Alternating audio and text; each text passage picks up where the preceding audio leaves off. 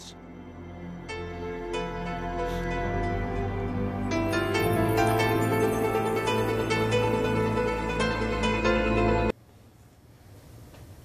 Good evening and welcome to The Right Side, the show where we talk about today's news, views, trends, and opinions from an admittedly conservative perspective.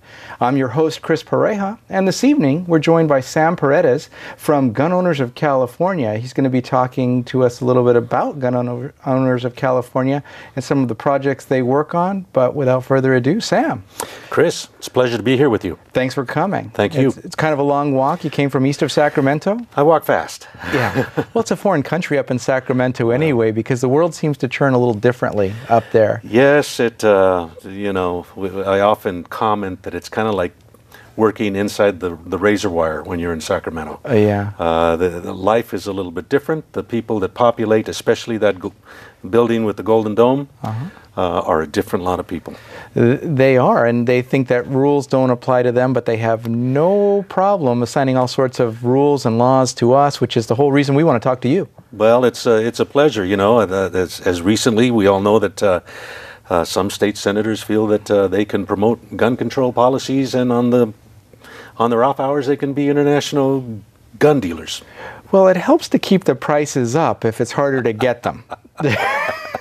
It's the supply and demand thing. If it seems more dangerous, people will pay more for it. Well, the unfortunate thing is that it is more difficult for the law-abiding citizens, but for the criminal element, they seem to be able to get anything they want, anytime they want.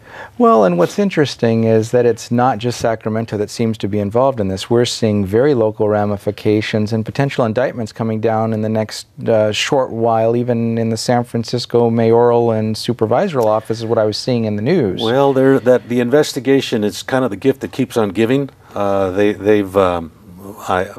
We may have seen only the tip of the iceberg with the characters that have been indicted so far, but you know, it's that old adage: absolute power corrupts absolutely. When you have politicians that have been in office for so long, the temptation sometimes becomes so great, and they do believe that they are above the law, and they can do anything with impunity. Well, that's not the case. We live in a constitutional republic, federally, and even here in the state. People don't like it, tough toast, that's what we have. And given as such, we the people are the ones that give the authority to the legislature, and we have to hold their feet to the fire.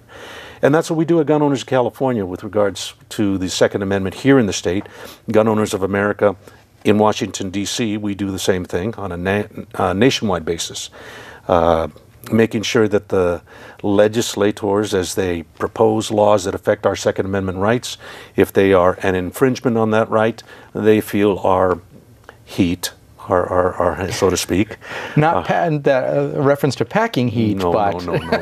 You're not pistol whipping politicians right now. No. We are just raising the fire in the kitchen, you know. And if you can't take the heat, get out of the kitchen, sort of a deal. But we let them know, or our membership nationwide lets them know that they are treading on an infringement of their rights. And if they're doing a good thing by trying to restore some of the rights that have been taken away by government over the years and decades, we do what we can to help them and encourage them. We do the same thing here in California. California's a little bit different. It's extremely different. And so the question is, do people like Leland Yee, when they're arming the bad guys, do they do background checks? Or Well, he was awfully careful not to divulge the identity and background of one of the first individuals that he was trying to connect with the gun purchasers. That individual was very careful about his background check and was not going to play.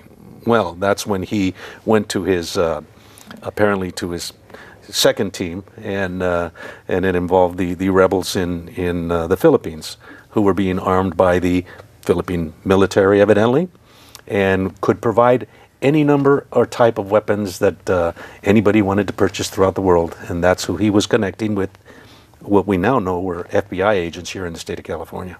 Well, it's good that law enforcement works.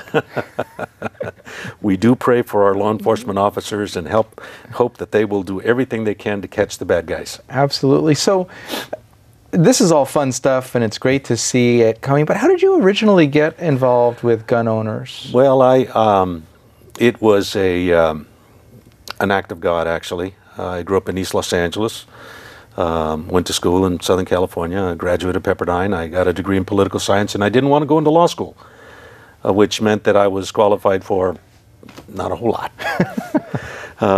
But I got involved in 1980 in a legislative campaign as a campaign manager, and got the bug.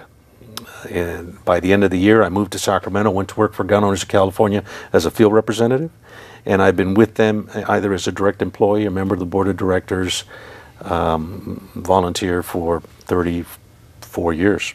Okay. So it's been a long time, and I've been the executive director since 1998, and it's a very rewarding job, although on occasion frustrating. I would expect to be more than just on an occasion. You'd be frustrated, especially being in Sacramento, in California, trying to fight the fight you're we don't let frustration slow us down on what we do.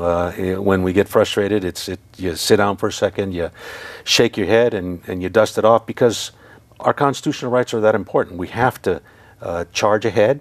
We cannot be, allow ourselves to be downtrodden.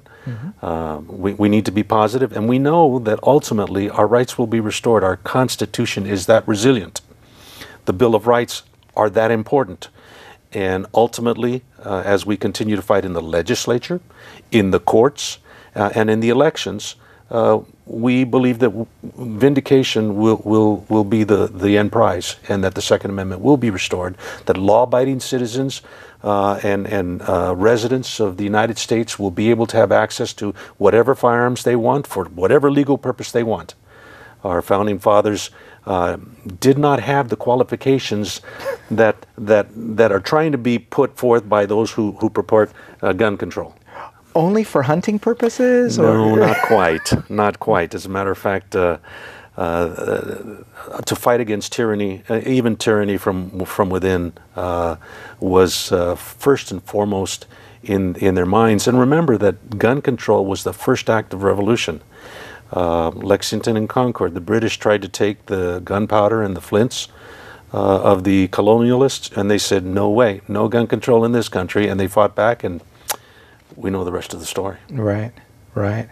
Well, and many people don't necessarily focus on that part of the story at all, or the heritage that's involved with gun ownership, and the reason that, some people may today say we're paranoid that we want to hold our guns for that, but that was symptomatic of what was going to come.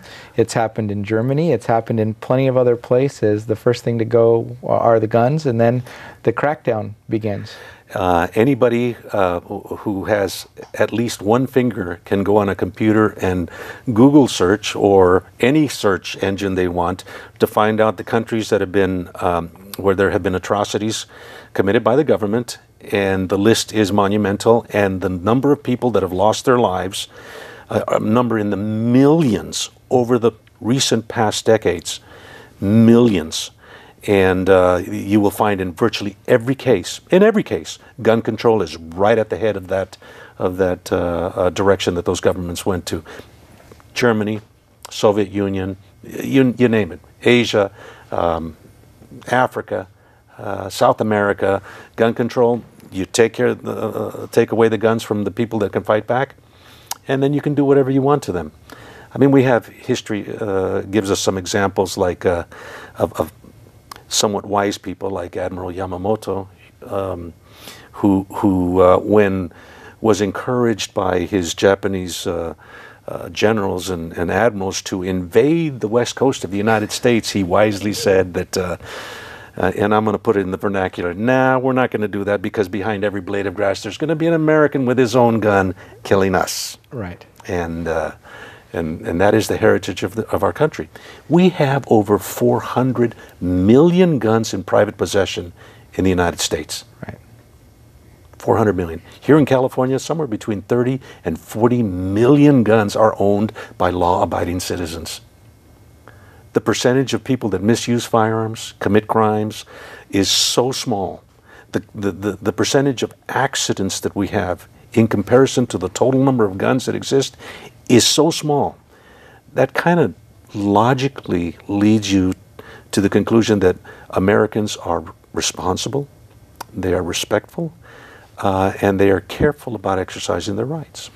Well, and also the statistics stay low if a perpetrator of a gun violence crime is fatally stopped at the scene of the crime. He doesn't tend to, or she doesn't, we'll be fair, tend to commit the crime again when they're dead. The best thing to stop you can vote again, but you cannot. No, that's true. That's true. But you even can't here in shoot anybody California. again. Yes, indeed. They often say that the best weapon against a bad guy with a gun is a good guy with a gun. Yeah. We see that over and over and over again. When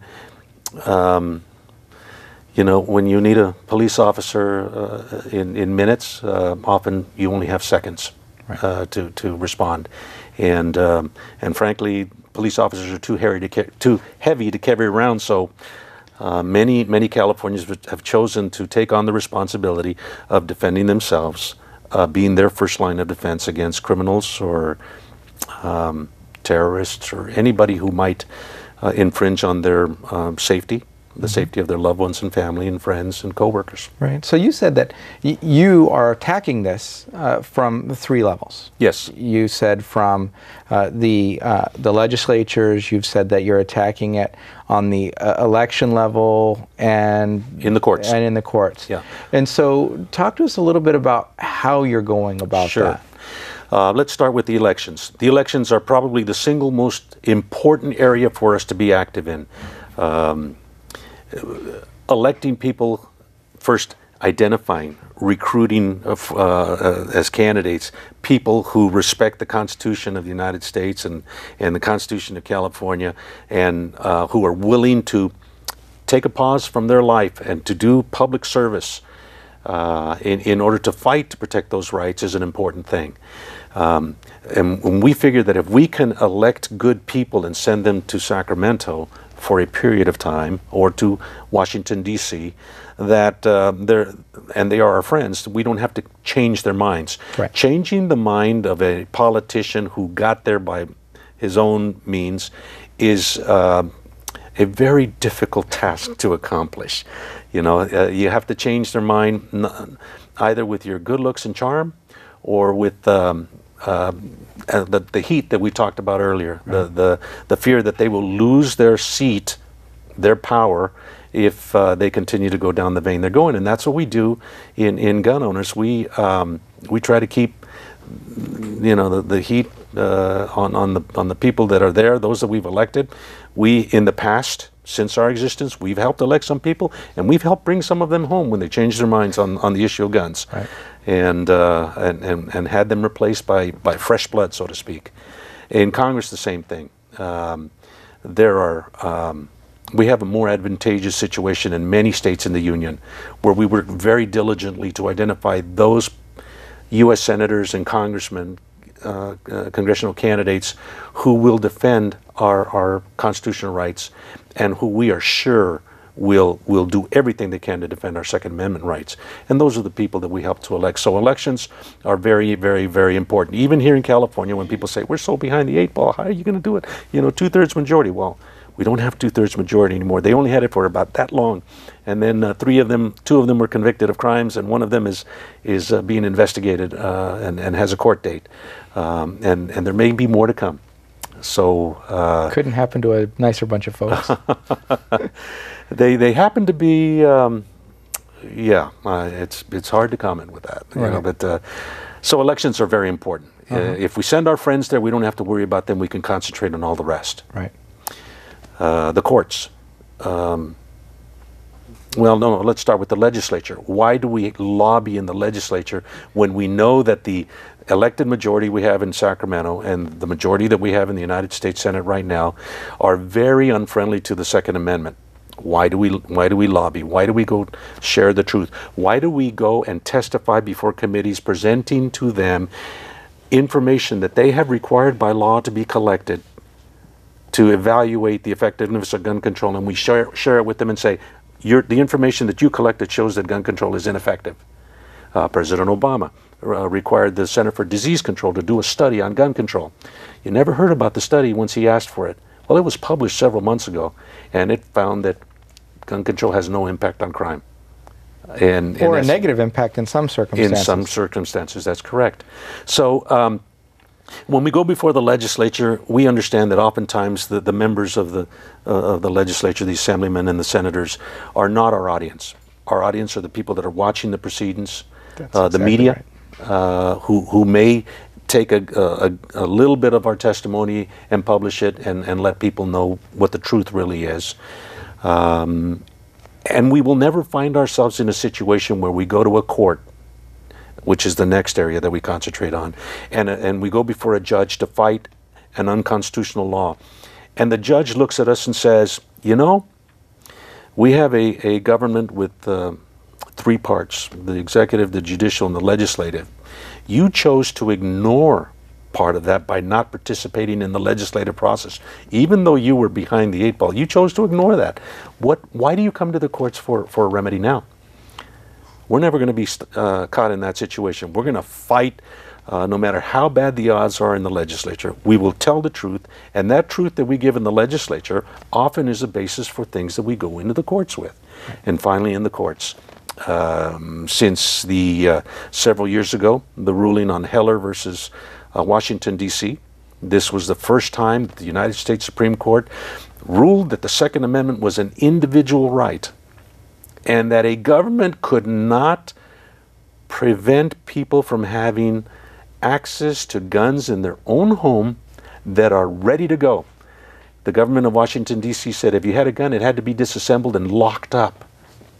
If we had given you a permit to have a gun, the court said you cannot do that. That the home is a person's sanctuary, and they have the right under the Second Amendment to protect that home with ready access to guns. You can force people to buy trigger locks and gun safes, but the government can't force you to use them.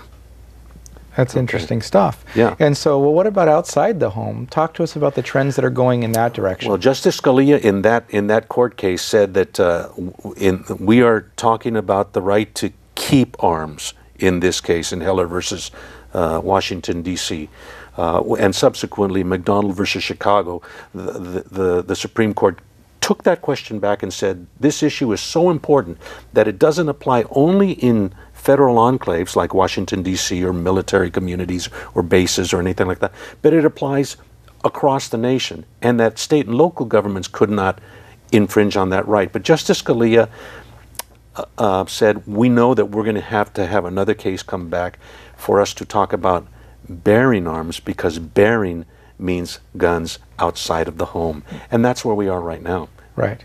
And the Constitution specifically says keep and bear arms.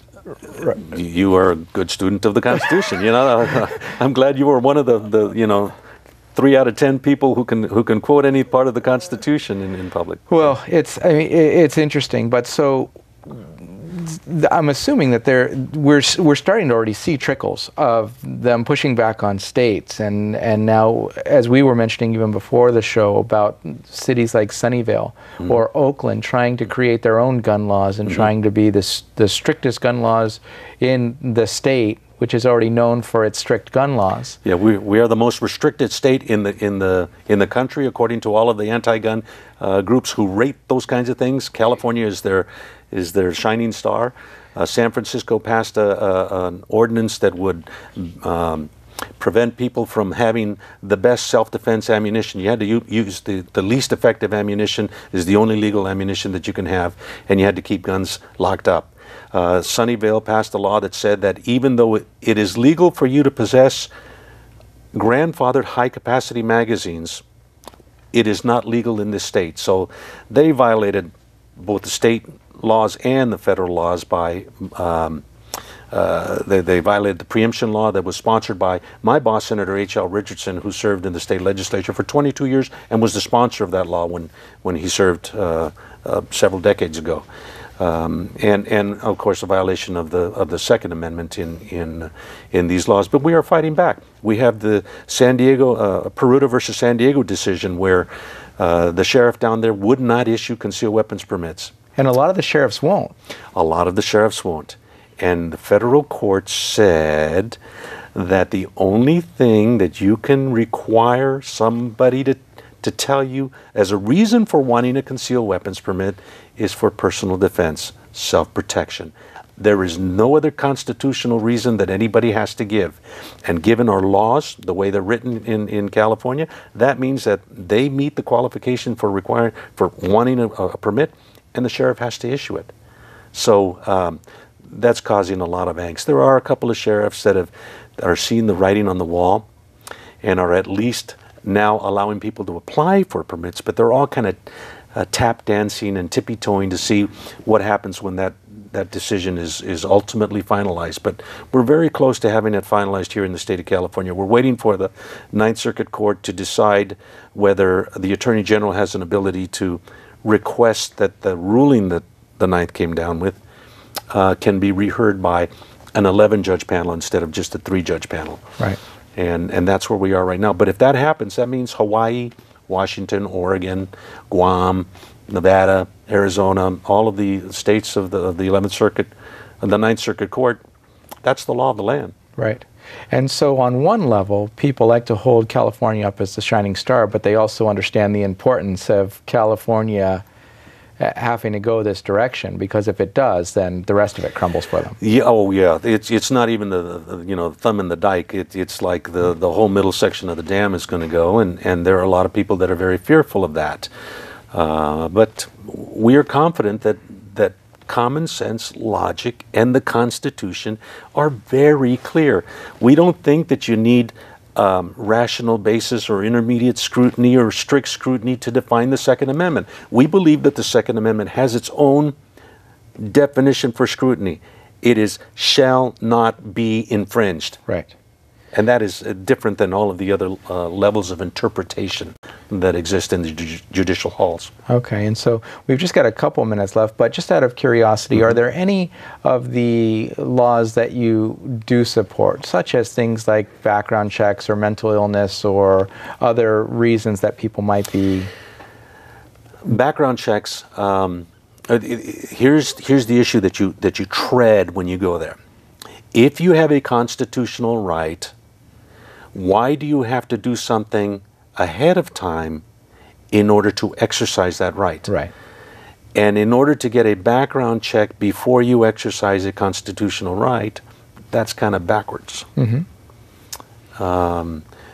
believe that law-abiding, free Americans should have the right to purchase, acquire whatever guns they want. If they misuse them, they get the book thrown at them. There are cases where people who are, by everybody's definition, mentally incapable of caring for themselves, a danger to themselves or others, we can agree in those areas. Right. That there should be some controls there. Okay.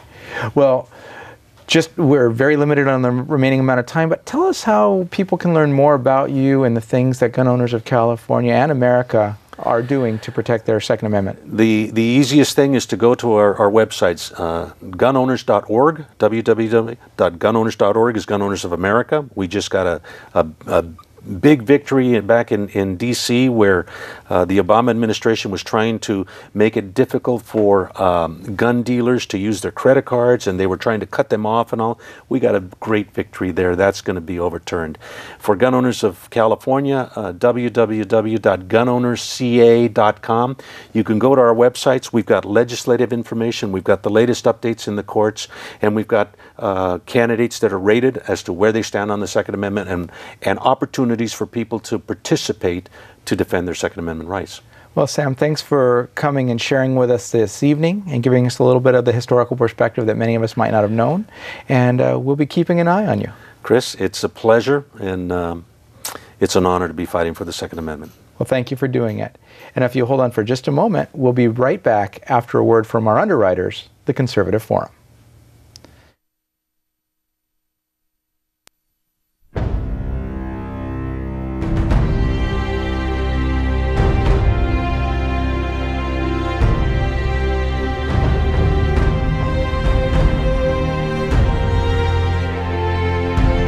The Conservative Forum of Silicon Valley began with 20 conservatives meeting at a restaurant in November of 2003.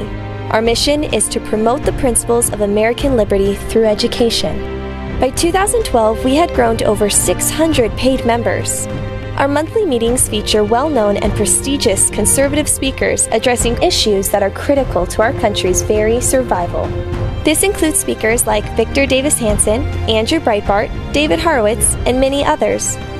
In addition to our monthly meetings, we sponsor a conservative local cable access TV show, The Right Side, covering today's topics. Our Constitution discussion group not only teaches the Constitution, but started our annual essay contest that awards 2 $1,000 scholarships to local high school seniors. We are a virtual clearinghouse for grassroots organizations by providing them with table space at no charge in our exhibit area. There are typically a dozen groups represented. If you are like-minded, join us at our next meeting and become motivated and empowered. Liberty, made in America.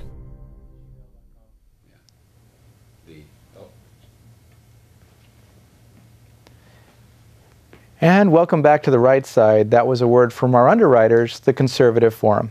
And while we appreciate tremendously their ability to keep this show going, what they're best known for, actually, is the speaker series. And the reason we were able to have Sam Paredes with us this evening is he'll be speaking at the Conservative Forum this evening at 7 o'clock. That's when the show starts. You can get in a little bit earlier, but it takes place at 432 Stearland Road at the IFES Portuguese Hall right here in Mountain View, about 3 minutes from the studio. Now, in addition to Sam, upcoming speakers include on September 2nd, Mark Mix, president of National Right to Work, and in October, on the 7th, Pam Geller, blogger and commentator on Islam. That is a special event. And May 12th, I know, is one that a lot of people will be looking forward to, where Ellen West will be joining us at the forum. You can find out more at theconservativeforum.com. And in closing, I just wanted to point out that you definitely have to keep an eye out for all of the gun legislation that's happening around the country, at the state level, at the local level. There are many organizations working to fight for your rights to keep and bear arms in the country and to keep your family safe. So please do keep an eye on them. Again, go to gunowners.org.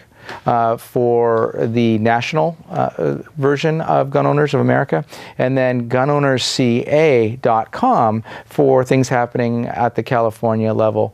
And if you do get a chance, please join Sam this evening or connect with him via those websites and keep an eye on what's going on for your safety and that of your family. Thanks again for joining us this evening on The Right Side. I've been your host, Chris Pareja, and we'll look forward to seeing you again in person or on the show sometime soon. Thanks again.